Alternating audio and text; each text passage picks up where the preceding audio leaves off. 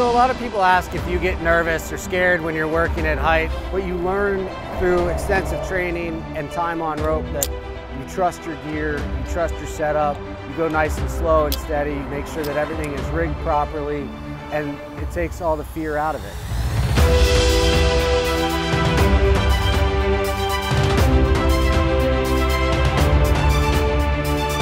So we've got a crew of 7 based out of Denver.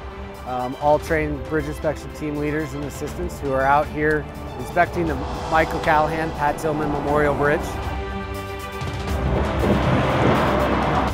We've been able to rely on Stantec to provide resourceful and accurate testing and assessment of the bridge.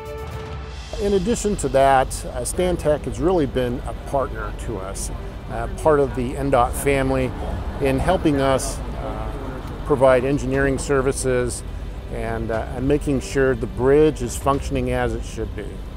The structure is an open spandrel arch.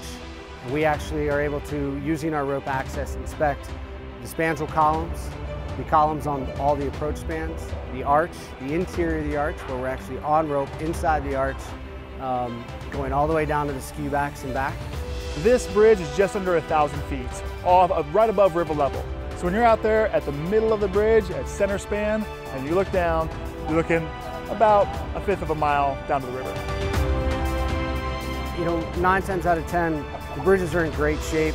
We're just going through that routine inspection, making sure we're documenting any deterioration that's happening so that we can program for that maintenance or that rehabilitation down the road. But when you do find the flaw in that bridge that could potentially be serious, we're there to catch it. The bridge inspection program all started with the catastrophic collapse of the Silva Bridge.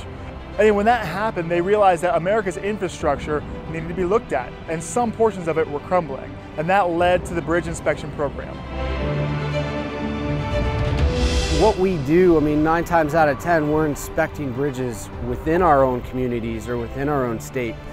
And you'd be amazed how many bridges you drive over on a daily basis and don't even realize that you're on a bridge. So our job out there is to keep our neighbors safe. It is to keep that community that we live and reside in safe.